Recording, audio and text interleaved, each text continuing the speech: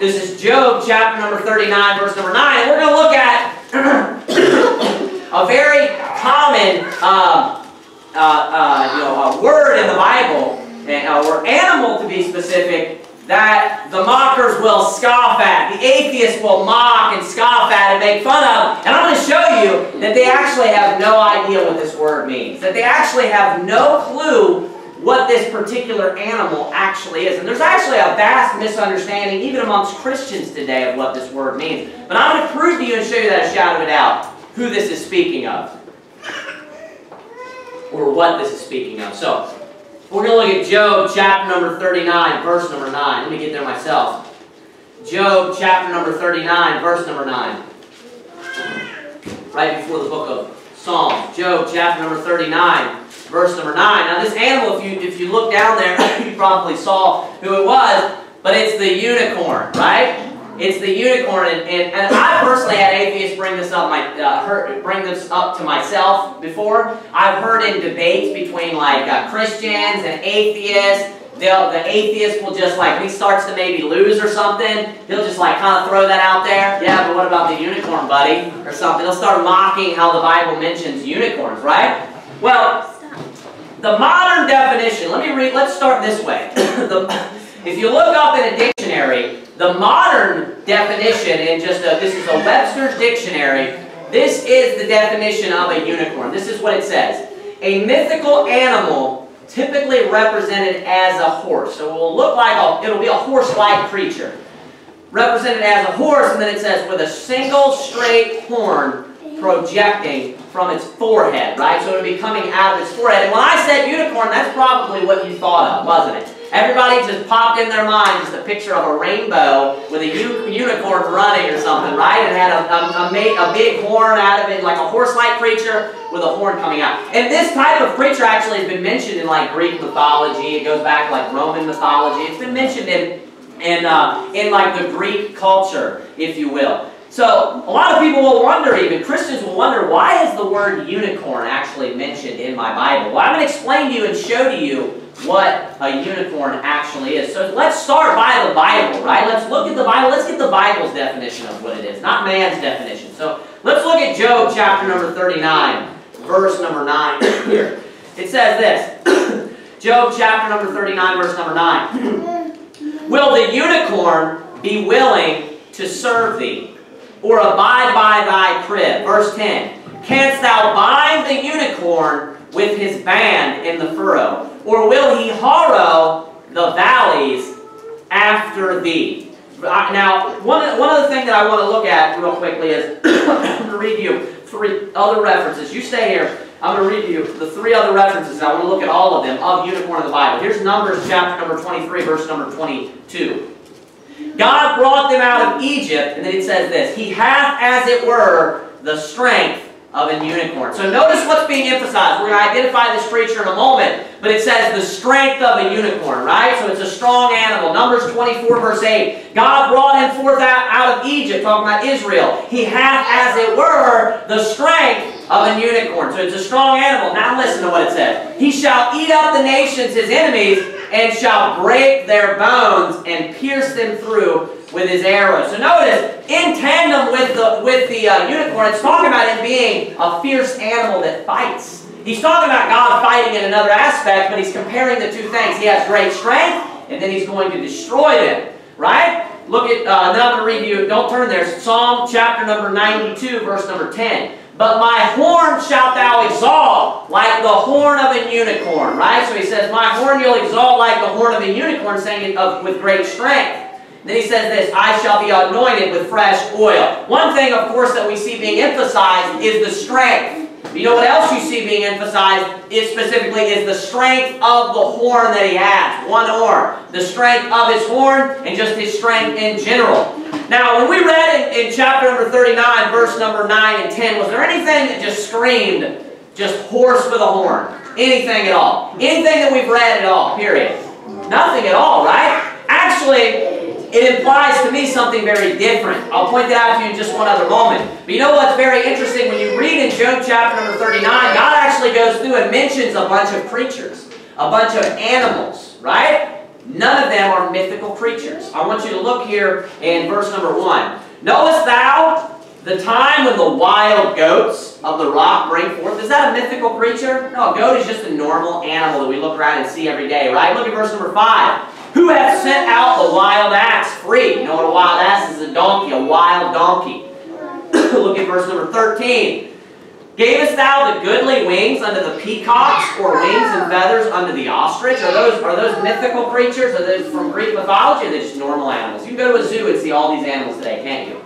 A lot of people have farms and they'll possess a lot of these animals today. Look at, I think I have one more here. Look at verse number 19. Now we're going to bounce off of this. I'm going to prove to you right now that actually what was mentioned in verse number 9 and 10 is not a horse. Because look at what's mentioned in verse number 19. Hast thou given the horse strength? Hast thou clothed his neck with thunder? So notice what was actually mentioned in verse number 19. What was mentioned? A horse. So would it make sense? Notice he's not repeating animals either. Would it make sense that he would previously have mentioned a horse and then now we're just going to mention a horse again? Further, let's prove that it's not, because notice that different characteristics are given to the horse right now than were given to what we read just a moment ago. Look at verse 19. Hast thou given the horse strength? Hast thou clothed his neck with thunder? Canst thou make him afraid as a grasshopper? The glory of his nostrils is terrible. Now look at verse 21. He paweth in the valley and rejoiceth in his strength. He goeth on to meet the armed men. So how is he going on to meet the armed men? This is very important. Because he is being ridden by a man. And what's happening? He's taking him forth into battle. You understand? So he's going forth to meet the armed men into battle. Now look at verse 22. He mocketh at fear and is not affrighted, neither turneth he back from the sword. The quiver rattleth against him, the glittering spear and shield. Now, so notice that this is referring to war. He's being ridden forth into war. Has that animal been domesticated? Yes. It has. It's being used, isn't it? In some way. The man is using it, isn't he? Go back to verse number 9 now. Let's look at the unicorn. Let's see what it's actually explaining. Will the unicorn be willing to serve thee, or abide by thy crib? Now, can you say that about a horse? Yeah. You can say that about a horse, can't you? Now, I want you to think about this. I don't know if you know this or not, but if you look up what is the most common agricultural engine, it's a horse. And the engine doesn't have to be mechanical. It's just any sort of animal that's being used, like even of donkeys and everything. The most common animal that is even still used today to furrow and harrow land is a horse. Notice what it's saying about this particular animal. It says in verse 9, will the unicorn be willing to serve thee? Saying, will he listen to you? Does the horse listen? Was he listening to the rider? Was he going where he wanted him to go? Yes. He was, wasn't he? Notice the major difference between the two animals. Look at the end portion of this, verse 10. Canst thou bind the unicorn with his band in the furrow? Now, I don't know if everyone's familiar with what a furrow is. It can be, you know, it's a noun as in something that you can do, but it's also like an instrument. It's like a harrow. People know what harrows are because that's what's mentioned next. It's with the wheels, the big thing that you'll see animals dragging behind them, and it's plowing the ground. It's connected to the back of the animal, and it's this big instrument, and it's just basically plowing up the ground. It's tearing up the dirt. That's a harrow. Or a furrow is very similar, but a furrow actually digs like a small pit, just one individual pit, because you go through and plant seeds and then you cover it up. Everyone understand what I'm saying? That's what a furrow is. So that's the difference. The harrow is the longer instrument with like wheels, and it'll dig into the ground. And then the furrow is just one single individual like line or straight, you know, line of an instrument or different type of mechanical, you know, tools, and it just digs just a pit. And then you can plant something in, like I said, and then you just fill it back in. Now, horses are used for that constantly. They're the most common agricultural engine, if you look it up. The most common, you know, resource that people will go to is not even still today. It's not even a John Deere or whatever. It's a horse today. How much more so in the past? And what does he say about this animal? Verse 10, one more time. Canst thou bind the unicorn with his band? That's obviously the band or the strap that would go around the animal that connects to the furrow. Do you do that to horses? Yes, you do. Canst thou bind the unicorn with his band in the furrow? Or will he harrow the valleys after thee? This is what horses are used for constantly. It's the most common animal that's used for this. So is it possible that we're talking about a horse? No. These are rhetorical questions. Saying, I can get him to do these things. I'm the creator is what God is saying. But can you get him to do this? Can you get him to, will the unicorn, abide in your crib? Saying like if you were to go to your barn, you have a little area for the animals, right? Will the unicorn do that for you? No, he won't, will he? That's the answer. Will he serve you? No, he won't. Saying he would serve me, that's what God is saying. It's a rhetorical question to show God is interrogating Job here, and he's expressing his greatness unto Job. Saying, I can get the animals to do all these things. I created all these animals. Right? So notice, we can prove by this one mention of the unicorn that it is not a horse. It's not possible for it to be a horse. Now, I'm going to go ahead and tell you what the unicorn is. And then I'm going to show you and prove to you what the unicorn is. And I want you to keep this in mind of what we just read. Number one, notice this. It is an animal that cannot be domesticated. And it is an animal that has one horn and it has great strength. When we look around at the world today, there's only one animal that this could apply to. You know what animal it is? A rhinoceros. It's the only animal, when you look around at the world today, that has not been domesticated. That it has great strength and that possesses one horn. Now, some people may say, well, I thought, rhinos had two horns. Well, there are different species of rhinos, of course. Like the most common, the reason why people think that is because the most common rhinoceroses have two horns, like the Sumatran rhino. That's the one you see at the zoo almost all the time. Then there's the white rhino, the black rhino. There's the what is it called about his lip? The hook lip rhino. The hook lip rhino, where his lip like comes out real weird. And then you have the round head or round cheek, something like that. Round face rhino, where he has his head like rounds real weird, like that. All those rhinos are the most common rhinos. We go to zoos a lot, all right? If you're wondering why I know that. I used to like read and memorize the stuff at the zoo. I love rhinos too, by the way. So, but here's the thing: when you look up rhinos, when they're classified, if you ever do go to the zoo and you read those little plaques or you talk to the curator, that's the person that shows you the exhibit, they will oftentimes not refer to them as rhinoceroses. They'll refer to them as by their Latin name. Because most animals are actually classified when they're studied by their Latin name. Now, do you know what all those rhinos that I just referred to as a moment ago are actually called? The ones that possess two horns. Does anyone know what they're called? It starts with a B. I'll give you a hint. Bicornis, exactly. Bicornis, just like, bi meaning two, like a bicycle because it has two wheels and sickles like cycle, right? So, bicornis, it means two, and cornis, comes from the word horn, saying that it has two horns. Now, the animals that have one horn, the rhinoceros is all the species of animals, the most common being the Asian rhino, I believe it is, and the Indian, I know for a fact, only has one. But I believe the Asian and the Indian both only have one horn. Do you know what they're referred to as in their Latin name? Unicornis. That's what they're called. They're called unicornis. If you go and you look at the, and I've seen this, this is actually what first sent me on this. I grew up in the Cincinnati area. We used to go to the Cincinnati Zoo all the time. And I had been, I dedicated my life to the Lord, and when I was around 21, I got saved. When I was like 12, I started serving God. About 2 years after, I was really into studying my Bible. We were at the zoo one day, and I was just constantly thinking, what is a unicorn? I was reading my Bible, and I saw it popping up all the time. What is a unicorn? And one day I was at the zoo, and I don't know if my wife remembers this or not, but like I said, I read the plaques and everything. And then I noticed one of the animals, one of the rhinos was actually referred to as something bicornis. And I was like, what in the world? And I thought about that. I was like, of course that's Latin, and I was like, well, why is it because there's two? And I was like, and it popped in my mind, do you know what one would be? Unicornis. And I pulled out my phone and started doing some research, and then I looked it up more. And there's a lot more information about this.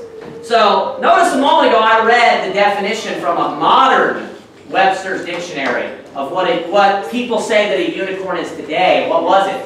A mythical horse-like creature with a horn projecting out of its forehead, right? But if you go to an 1828 dictionary, remember your King James Bible was translated in 1611. So if you go to a dictionary, the Webster's Dictionary, the same company that printed the dictionary that we just got that definition from a moment ago, that was printed in 1828. This is the only definition pertaining to this animal. There's another one about a sea unicorn. But listen to what unicorn meant in 1828. An animal with one horn, the rhinoceros.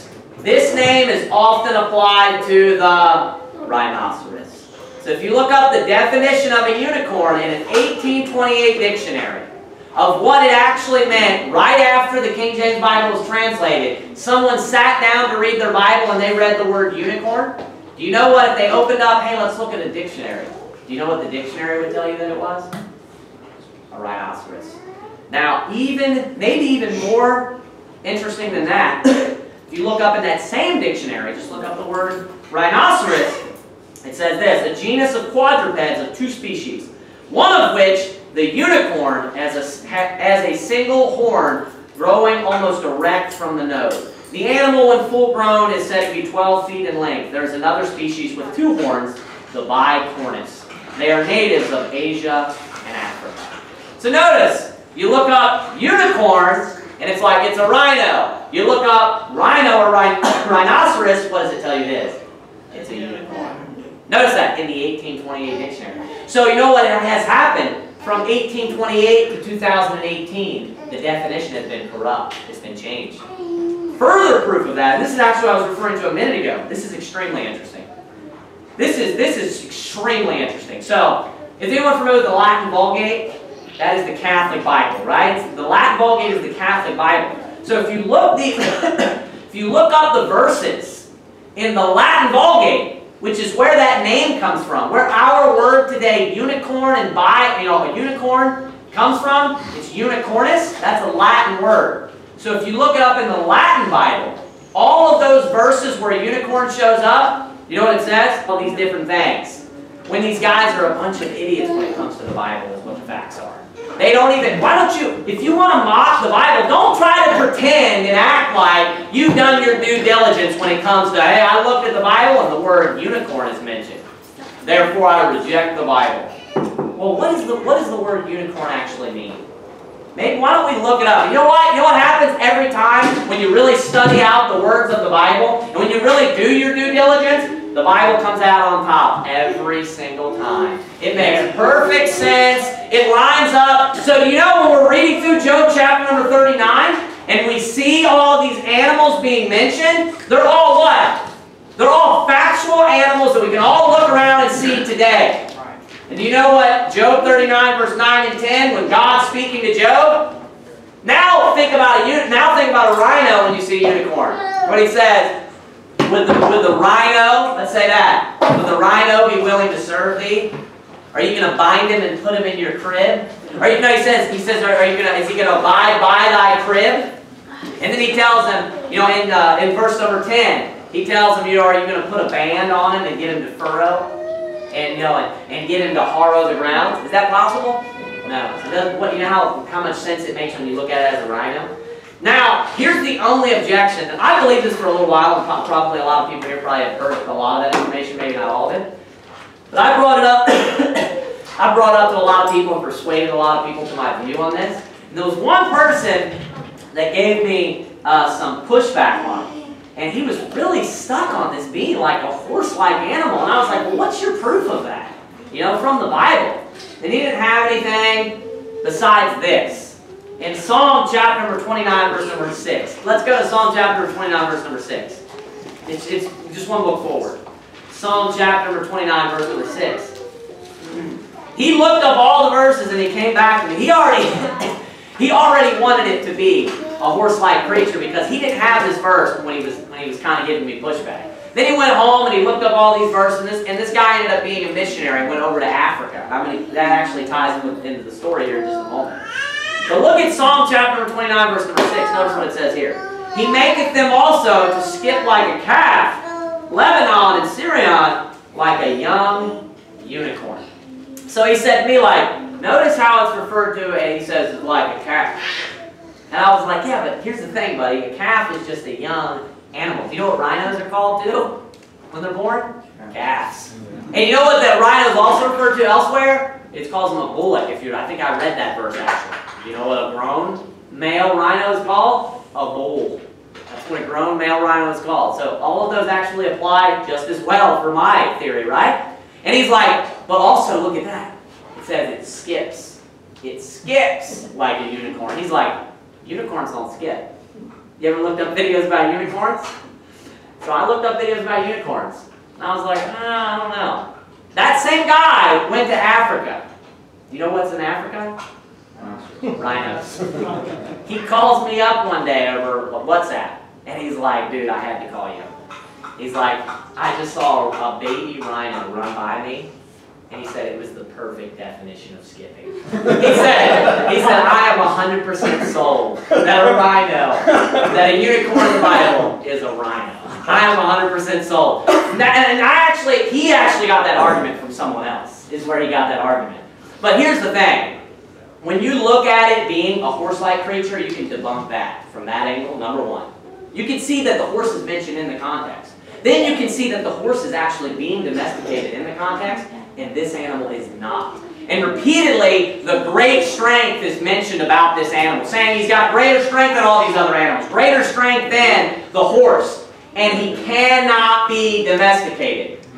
We look around at the world, a rhino is the only animal that meets that qualification. Then we look up, actually when the King James Bible was translated, 200 years after even, and the definition is still rhino. You look up rhino, and I don't know if you thought about this, but actually when it says rhinoceros in 1828 dictionary, in that context it just refers to the rhino casually as a unicorn, also known as a unicorn, saying that that's what it's still being called today.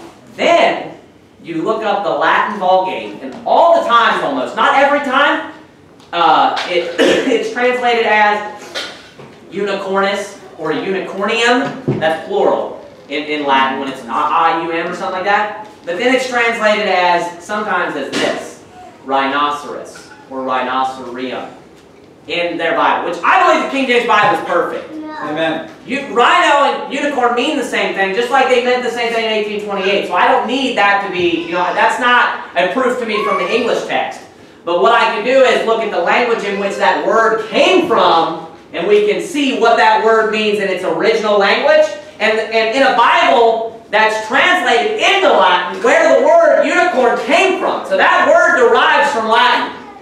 Where it came from Latin, if you look up that word in the Latin Bible, they'll translate that same word in their language as unicorn and rhino, both, in the Latin Vulgate.